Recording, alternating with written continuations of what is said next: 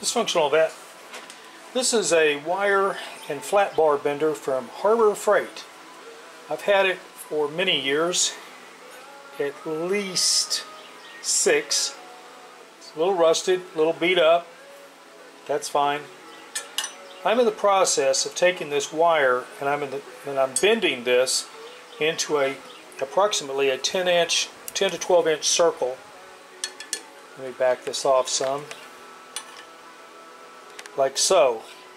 And I'll be making a mosquito net in order to catch arthropods. I've figured out that the circle that I need will have a specific radius, and I'm using this little compass or divider. Both names are correct. It does hold a pencil, but I didn't use a pencil. You loosen this, take it completely out, put your bar on there, adjust this to the diameter you want, tighten your little thumb screw, and then you can draw your circle. In my case, I drew it without pencil or ink on a cardboard box, and I'm using that to size this. Now let me show you how I did that.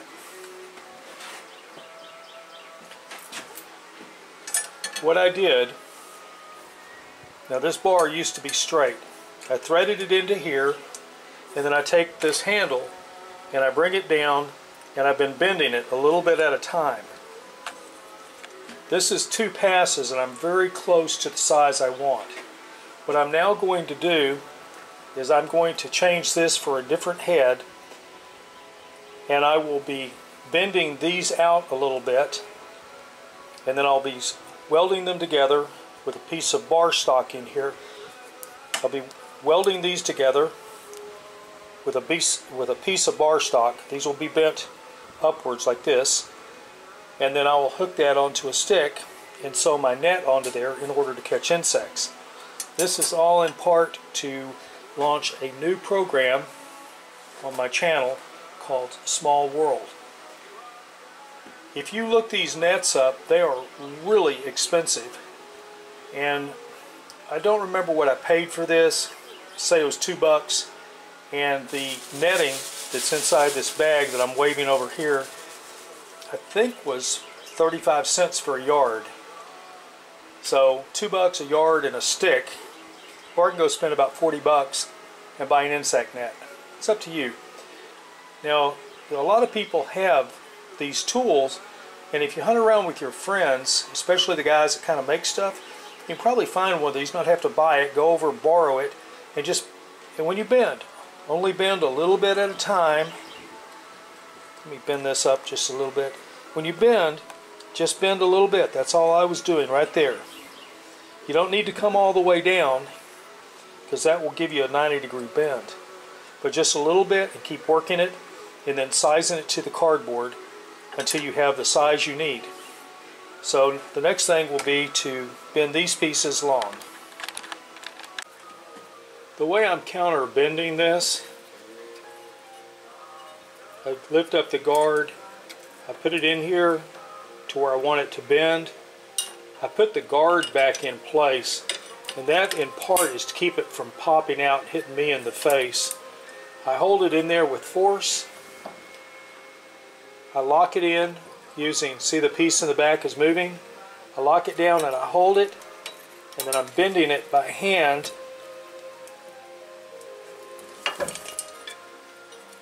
until I get it fairly tight, and then I'll take it to an anvil and I will pound it down the rest of the way.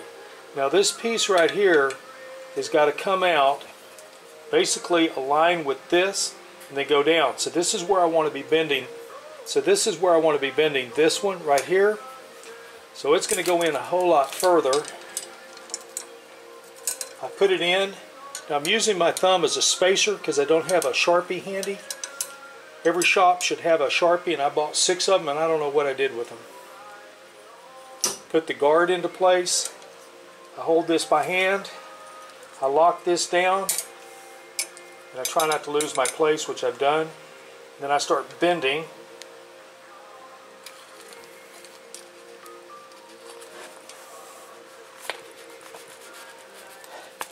Until I have it bent pretty good.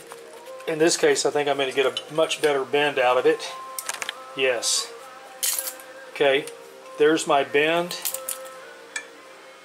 Like I said, I will take this over to an anvil and I'll bend it a little bit more, and then I will tie these together using a piece of wire or something just to hold it, and then I will weld it together and I'll pretty much have my loop made. Now my loop is not perfectly circular, and I can live with that. That's not a big deal.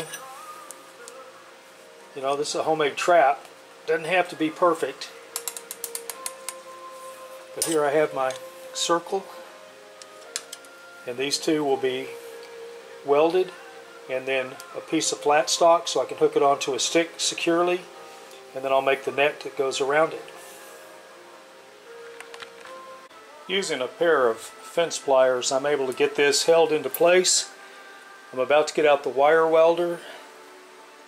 I'll burn here, I'll burn here, I'll release the pliers off.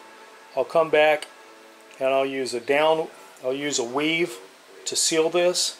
I'll flip it to the back, put a weave to fill that, and then I'll put my flat stock on there and get ready to attach it to a stick. I did a review of a Fournet wire welder. It's called an Easy Weld, and I'll try to remember to put the description in the video.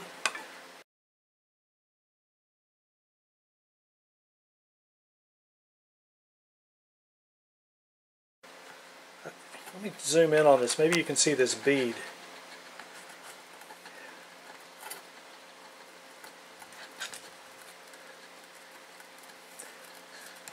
This is where I started, and the ground came off, got lumpy. I reset the ground. I was going along. Look how smooth that weld is. Now this is a weave, and when I got down here, the ground came off again, and so I spot welded it. The other side, now this is where I was originally welding. This is when I first started. If you look, I had the, now I started here, and I'm coming up, now I spotted it here, there, and then I started welding this direction right here. But look at that weld. Look at that bead. Look at how incredible that is. And that's with that 120 welder. I believe this is 1/8 inch stock. I tore the label off and threw it away. I can check it. In fact, I'll check it now. This is 3/8 inch stock. Now again, it's not perfectly round, but it's good enough for catching bugs, and it's about 10 inches. So that means I have a lot of play as far as getting my little critters in here. I'll straighten this out just a little bit more, get it a little more round, and then I'll sew the net on it. I'll show you that right now.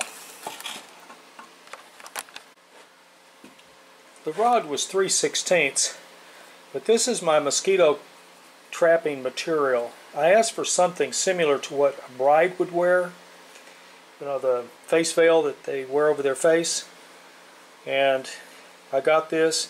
This is 1 yard, and it cost me 90 cents. So I paid $4.86 for the metal loop that you just saw, 90 cents for this thin material, and my time, and I'm getting, I forget what those things cost. They're like $39 for those for those insect nets, and I'm building my own, and I'm saving money. Much more rewarding deal. I'll show you the completed project when I get done. The next thing is to put a piece of angle on it, not angle, a piece of flat stock.